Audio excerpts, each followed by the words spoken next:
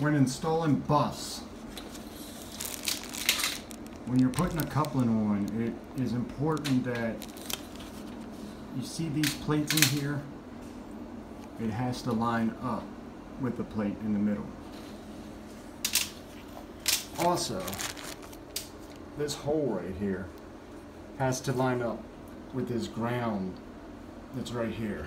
Let me show you. This hole. Also, when you go to torque it, you gotta tighten this until the head snaps off. I'll have a better video when we're actually installing a piece so you can see it, but that's the basics of it. And you can't forget, you gotta megometer each piece. The higher reading, the better when you're megging. And you also have to check for continuity. On this bus, continuity would be between my neutral and my ground plate. These are my phase plates, A, B, and C. And this is when I put the coupling on, my two plates have to be in between these. A, B, C, neutral. And then this is the hole I was telling you about right there. So the piece would go on, and then I'd snap the head off. Once I meg it and make sure that, you know, everything checks out.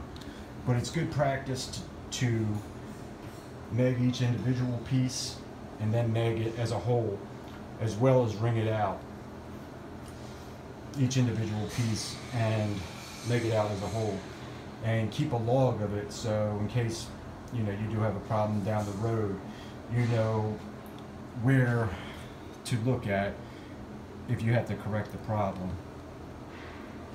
Meg readings should be as high as possible. I mean, I read online that reading of 1 or greater is better, but I really try to shoot for them as high as possible. Humidity and dust, that can affect your meg readings, and as well as you got to make sure that these things do not get wet. So there you have it. And you also know if you got it right, because when you go to put your cover plate on,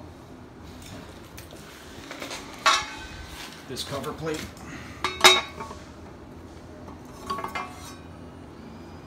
see how the holes line up? The holes should line up there. If it doesn't, you know you got your piece installed wrong. So, hope this helped out. Thanks for watching.